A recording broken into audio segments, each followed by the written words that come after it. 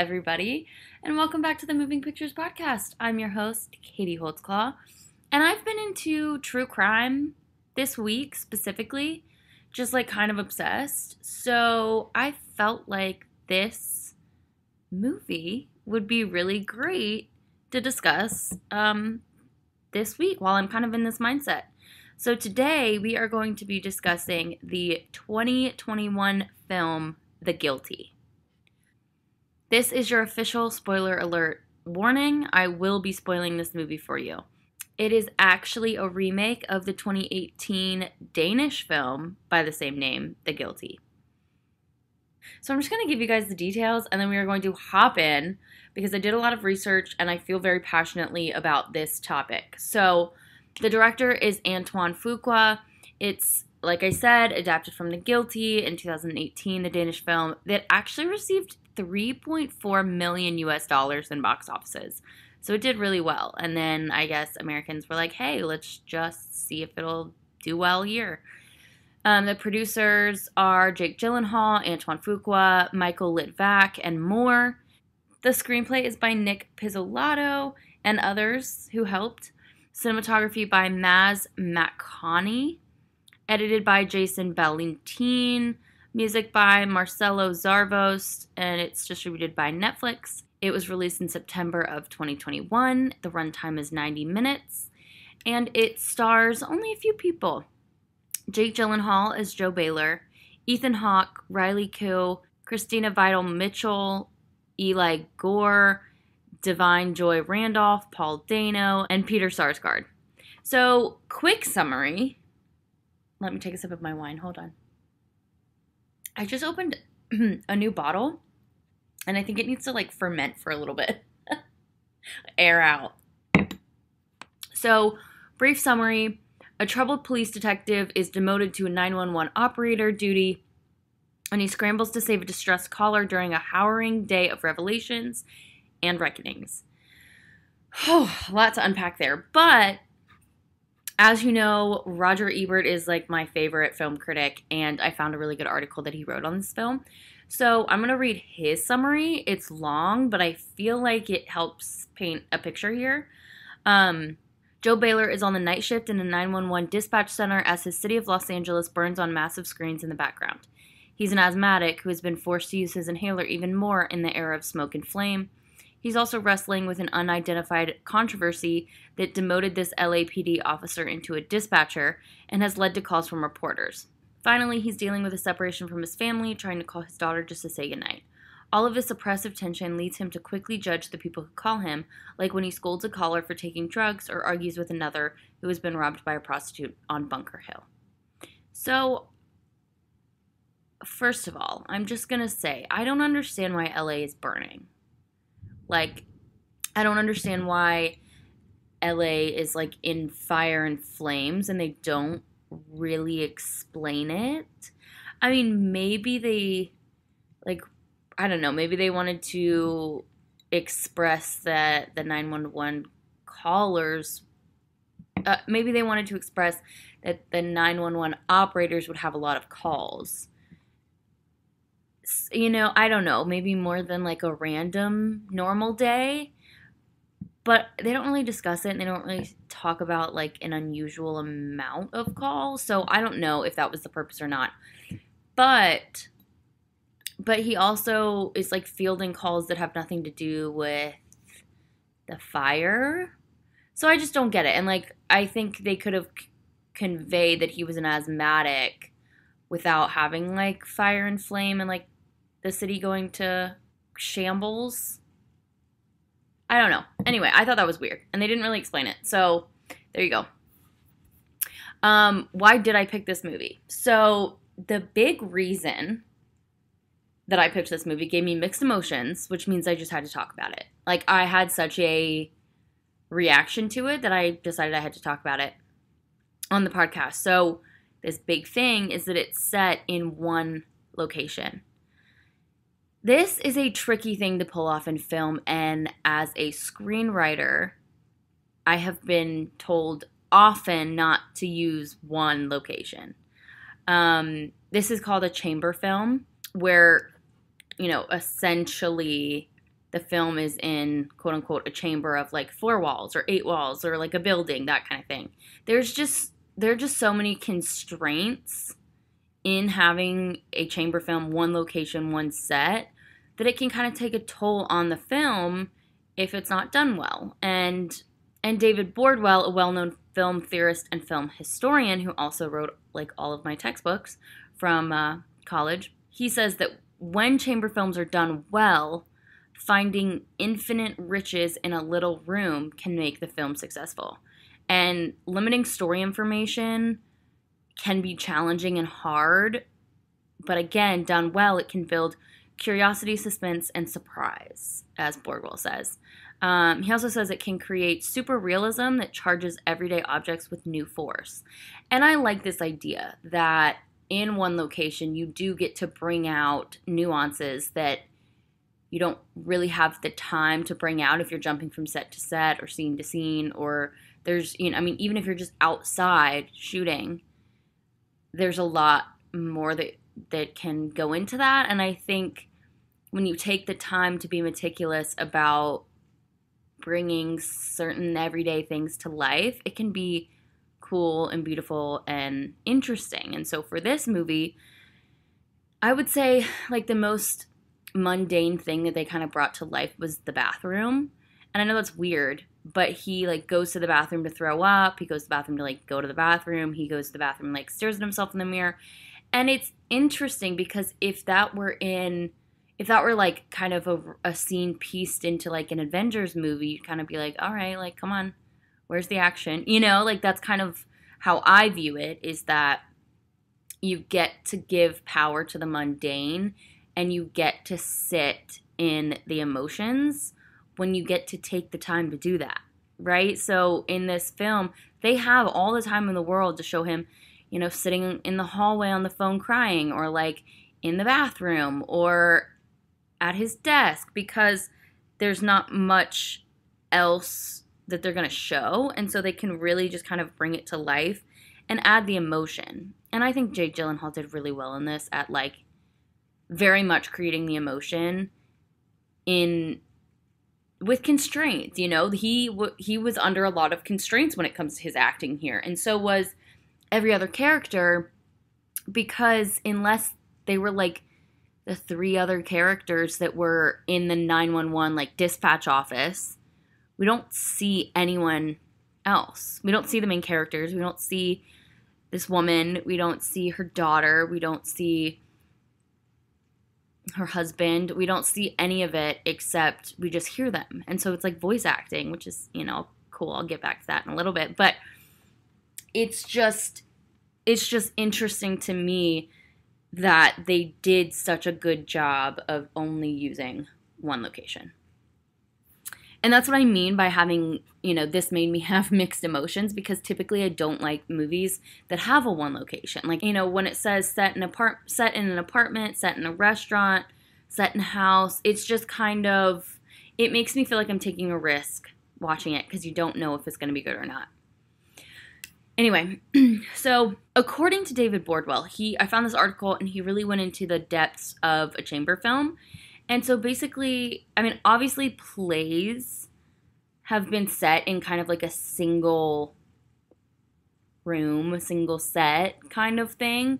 You can still see that on Broadway. Like all of that goes into a play or a musical on the stage is basically a one set, but it's a swing set or it's a changing set, or, whatever. They put the curtains down and then they open and it's a new set.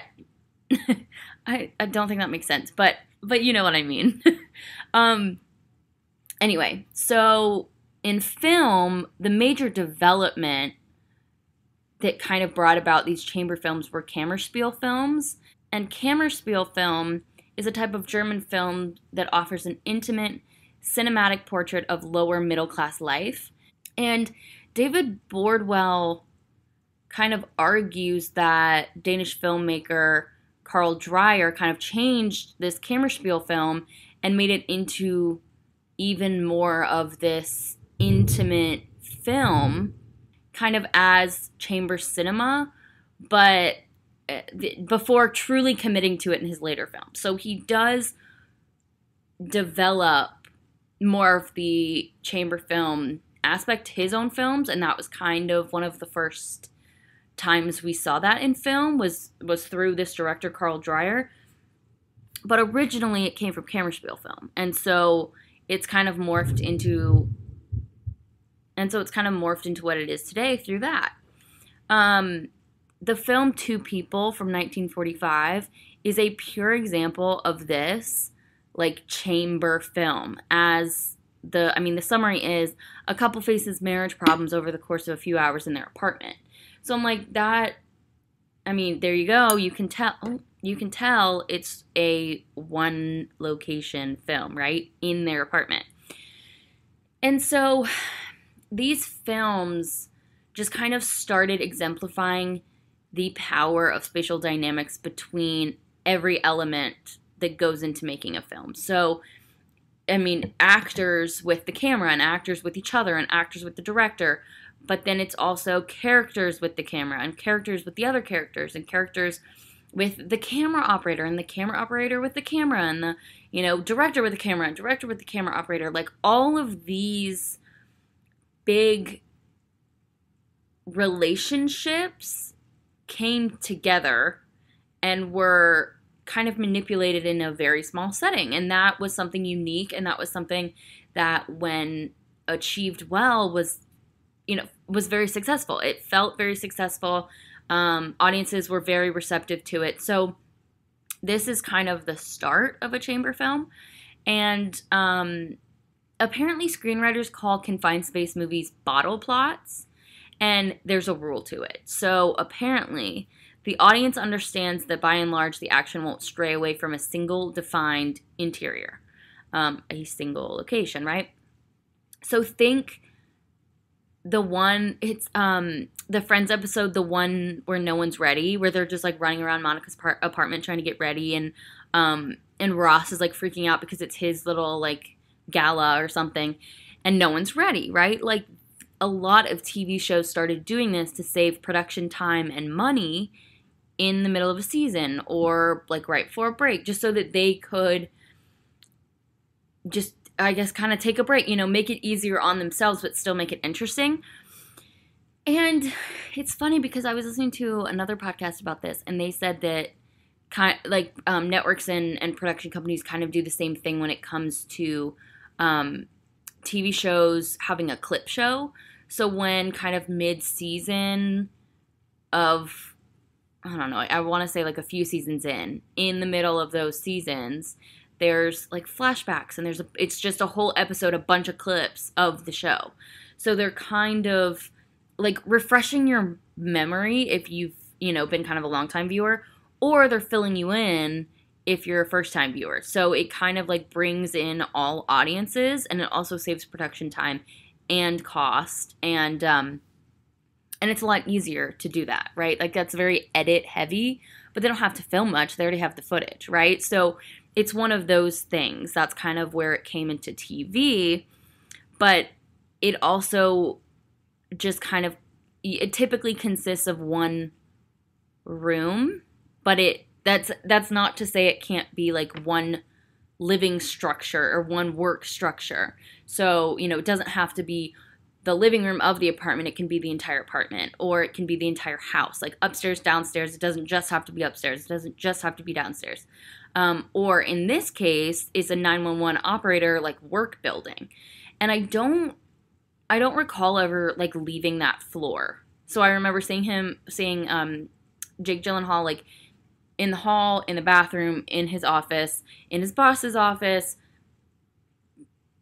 but it's all on the same floor.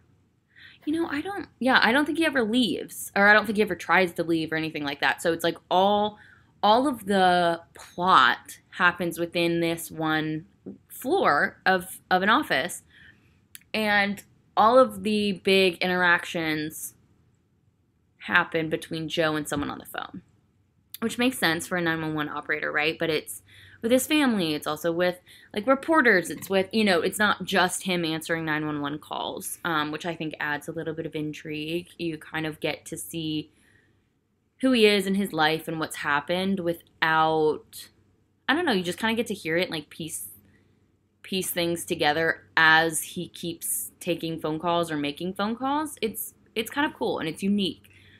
Roger Ebert really loved Jake Gyllenhaal's acting. And actually, I think he kind of talked about everybody's acting.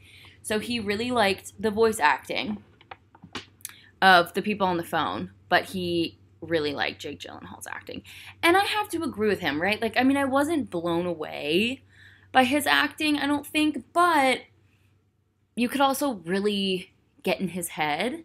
I think because it was one set, so you're not very distracted.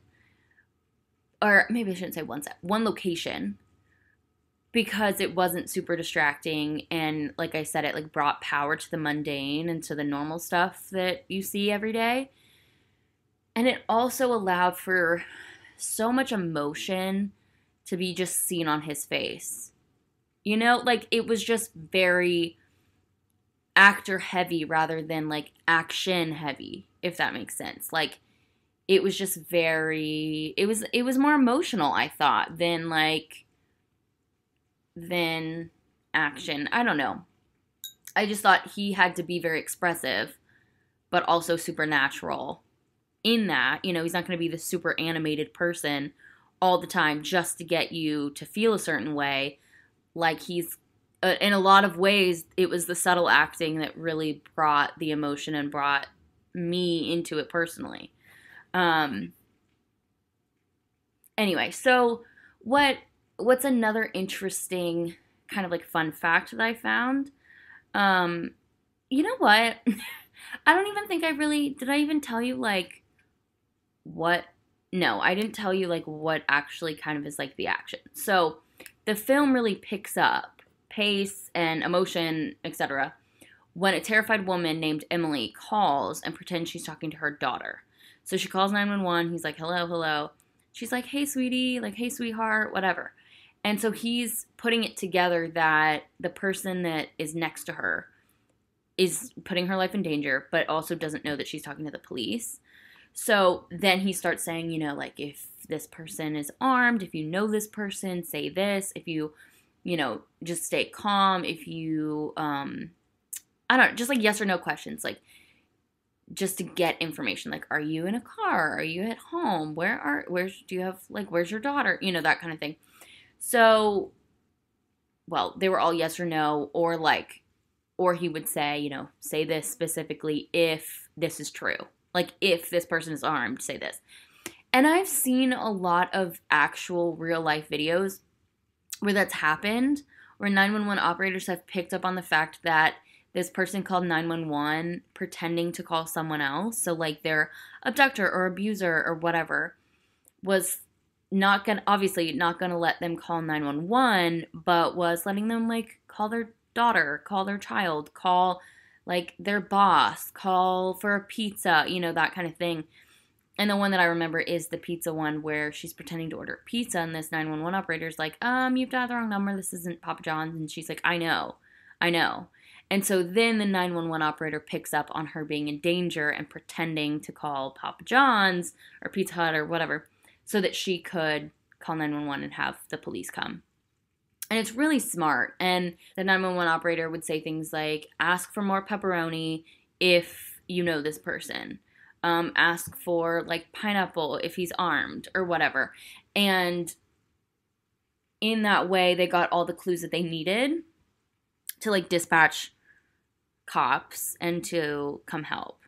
That's really smart, in my opinion. I think, I don't know, I really like that. And I did hear one other kind of a close example where a flight attendant could tell that a young girl was being sex trafficked or human trafficked. And she, you know, when the abductor, abuser, whatever, goes to the bathroom, she hands this girl a note that says, like, you know, come find me if you need help, or go to the bathroom if you need help, or like order this if you need help, something like that. And so she did, and they actually got to get the guy off the plane and protect the woman or the girl without like any repercussions. This guy like was not going to be able to find her. And it was just this amazing story of people finding out ways to help without putting that person in more danger. And so basically that's what this film is about. And Joe, spoiler alert, wrongfully assumes that this woman is the one in danger and that her like ex-husband or husband has abducted her and left their daughter at home. And he ends up talking to her daughter as well. The daughter calls 911 and, is like, I'm scared. I don't know where my mommy is. My dad took her or something. Like, I don't know where they are. Help, I'm alone. This daughter's like 6 years old. So Joe gets immediately emotional and immediately really pissed off and immediately keeps trying to communicate with this mom and her daughter to make sure that she's safe. He ends up talking with the husband a few times, threatens the husband, is like, you're, like, whatever, cusses him out or says, like, you're a horrible person kind of thing. And this guy is like, I'm hanging up, that kind of stuff. Not dealing with it. And so because Joe is under the impression that the dad, the guy is the bad guy, we're under that impression as well. And a lot of the twists and turns that come with this movie is us believing Joe and following his instincts and following what he thinks and what he assumes. It is really upsetting, though, that he's like trying to help these people desperately and like no one around him is willing to help him. They're like, whatever, let it go. And he just won't. I mean, in my eyes, I'm like, okay, a dedicated cop, like that's great. He's actually willing to help people and not brush it off because, she hung up or he hung up or whatever. But it is kind of ironic because the reason he got demoted was because of his own errors as a cop. And it kind of comes to light that he was impulsive and killed someone. And he assumed and he was emotional. And so he acted with, kind of a lack of judgment. And that's why he got demoted. And that's also why the next day after his, night shift, he's going to court to try to, like, deal with it and get promoted again, get back to where he was. And a lot of people are saying, like, oh, you'll be back on your feet in no time, blah, blah, blah. But this guy is clearly, like, very emotionally unstable. And it's not just because of the situation. He seems emotionally unstable before that, but more in, like, a depressed kind of way. But then when he starts getting upset about this woman and, her possible abduction, then he gets really violent, really emotional, really aggressive. And, disclaimer, being emotional and being upset about this kind of subject matter is not, I'm not criticizing it and I'm not saying it's bad.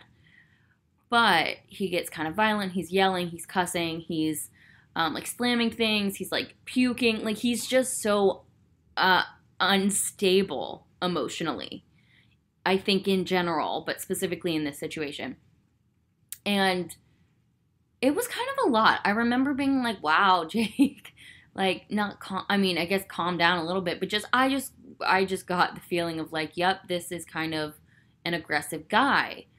And I don't know, not to say that he would, like hurt people. Like I didn't get like a violent criminal kind of vibe or like a violent, like abusive cop kind of vibe. I just got like he's super passionate, but like has no idea how to express himself. And like it made me think of like a child who's learning how to use his words instead of slap someone because they're upset. It was kind of like that. Like he had all of these emotions and didn't know where to put them. And I guess I am saying that's kind of scary for a cop, like you should have these emotions, this kind of subject matter and the things that cops deal with all the time, like should upset you. And you should not be as desensitized as I think, most people are about this kind of stuff. But I also don't think that like a lack of self-control is a really good trait in a police officer or like a detective, like any kind of like law enforcement official. Don't think that's great. But I don't know, as you piece together his background and as you find out more and more information with each phone call that he's on, you get like a big picture of who he is, and I liked that. But it was just interesting to see just kind of like just to see this perspective, right? We're seeing everything from his perspective, from his lens. And we're rarely seeing anyone else. And so it really emphasizes him and his emotions and his actions and his thought process. And then I think it really helps us to helps the audience put themselves in his position and in his, kind of shoes. But what I did like also was that this was somewhat of a social commentary about police, but not in a social commentary way. So I was, reading these articles, and Ebert was kind of saying, like the director and the screenwriter, like I'm quoting this, carefully tie Joe's behavior into errors in police work without ever making the film into a commentary on defunding the police. And this really got me thinking. Yes and no. That's not very helpful. Yes, because I do think it's showing all the errors in the police system, specifically in America. But I also think that it's expressing how change needs to happen. So I guess I do agree with this. And I like that it wasn't a social commentary. I like that you could interpret the system however you wanted based on what you were seeing. And that's like one of my favorite films, or types of films, types of stories, is where you get to have such a say in how you feel and how you think of the situation. It's not all black and white, and I like that. I also felt like it was very real. There was a lot of realism in this, of emotions, but also just kind of like the police system, and how it works, and 911 operators, and there is a little bit of humor in it, specifically in the specifically in the beginning when he's, like blowing off these people that are calling for no reason, or calling to be like, I was just robbed, and he's like, yeah, so. And it's kind of funny, I liked it. But anyway, so I will say that this film, this 2021 remake, stayed very true to the 2018 film, which was set in Denmark and was in Danish. So the trailer is the only thing I could find with subtitles, English subtitles, but it's basically the exact same thing. And like, you see clips of the main character, the Danish main character, basically doing the exact same thing that Jake Gyllenhaal's doing. So I don't think that they're necessarily trying to shit on American police specifically, but I think that they're also just talking about police in general, and just kind of like the ego that is tied into it, the emotions that are tied into it, and just kind of the violence that typically comes with police and crime. And 911, you're calling for an emergency. Like, there can be a lot of violence and a lot of bad things tied up in what you're calling about in that situation, in that event, and I just think I think it's interesting. And I also think it's interesting how closely they stayed to the 2018 film. I think they really could have made this a social commentary on police in America, specifically in 2021. But I do like that they didn't. I like that it was just kind of a simple, like, kind of crime thriller drama type. I really liked it. And it's not that it wasn't interesting or unique. It was. But I think it was also just something that you can really just like wrap your head around very quickly and get very invested. So you're not confused. You're not, like, your mind isn't lingering on something that happened before. You're actively piecing things together as you go along, just to like add more information. You're not really having to like sort things out as you go. You don't have to like pause and ask questions to the people you're watching it with, like that kind of thing. And I really, really enjoyed that. Yeah, I did enjoy Jake Gyllenhaal's performance. Um, and this is what Roger said. And I told you he like loved Jake Gyllenhaal's acting in this, so this will kind of explain why. And I think he can explain it better than I can. But I try. He conveys a broken man from the very beginning, finding an emotional undercurrent of salvation in Joe that wasn't fully explored in the original. There's a sense that if he can save Emily, that everything will finally be better. He will be a good cop, a good father, and a good man. And I think that kind of sums up the film. He thinks that this one moment is going to change his life. But I think he also wants to help. And I think that's the beauty of it. He wants to be altruistic. He wants to be helpful. He wants to literally save this woman and her daughter from who he thinks is this bad man. And so basically what had happened, and yes, I'm going to spoil this for you, and it's really sad, and it brings up a lot of, mental health issues that society has, but also just kind of like what mental health can bring, and, or I guess mental health issues. And it also kind of goes back to like the original chamber film idea about like lower middle class poverty and people in society, because what happened was Emily, she had seemingly killed her young baby. So they had run out of money for her medication for her mental illness. And it's bad enough that she thought that her baby was crying because he had what they called snakes in his belly. So she like essentially like cut out the snakes in his belly. And they thought that Emily had killed baby. His name's Oliver. And her husband panicked and drove her away. He just wanted to help her because she didn't know what she had done. She thought she was helping him. She actually wasn't.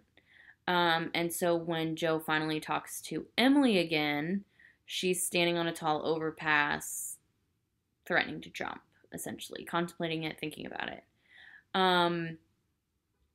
And basically Joe has to like talk her down a ledge.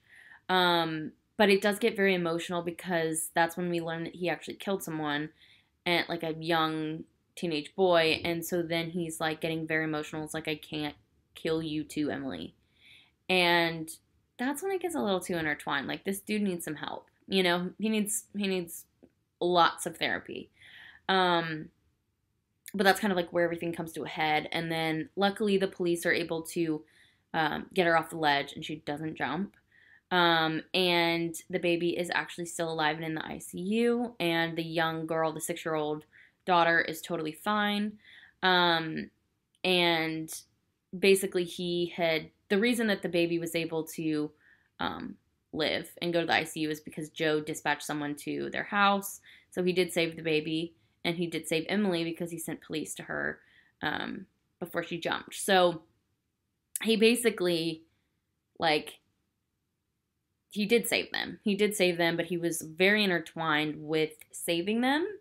And to me, that was troublesome. Like, I guess, like I said, like, he was very emotionally invested, very emotionally involved. And clearly it was on a personal level as well, because, he's like, I can't kill you too, Emily. And he's crying.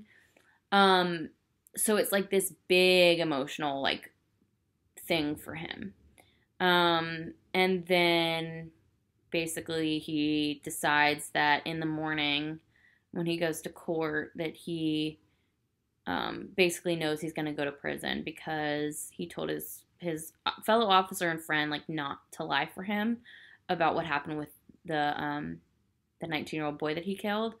So then you kind of see this resolve of him being like, okay, I need to own up to my mistakes, and I need to take responsibility, and like, I have this win with the family, but obviously, like, it's like taking a toll on him. And so then he like talks to this journalist that had been bugging him all night, and that was kind of it. And basically they call it the guilty because basically he's the guilty one. So it's like not the people that are calling. It's not the husband. It's not even the wife. She's mentally ill. Like she's not guilty. You know what I mean? So he was the guilty one. He was the guilty. And that is where it ends. And it's really good. And I mean, it's beautifully shot. I would say, like, in addition to everything else that I've mentioned that I like, I also think that cinematography really, really can help make a chamber film really good, you know? And honestly, I would recommend it. It's on Netflix. Like, just go watch it, have a glass of wine, enjoy it, especially for all you true crime girlies like myself. Go watch it. Yeah, it was good. And I'm actually really glad I talked about this. I didn't think I was going to have much to say, but this was a really cool kind of history lesson in film to dive into. So thank you guys for listening, and thank you guys for letting me take a break last week. I took a last-minute beach trip that I was really needing, and now I'm tan and sunburn and peeling. So it was a good vacation, a good little getaway, and I am glad I got to jump back into this. So tune in next week and listen to any of the episodes of this season that you have missed, wherever you get your podcasts, and I will speak to you next week. Bye, guys.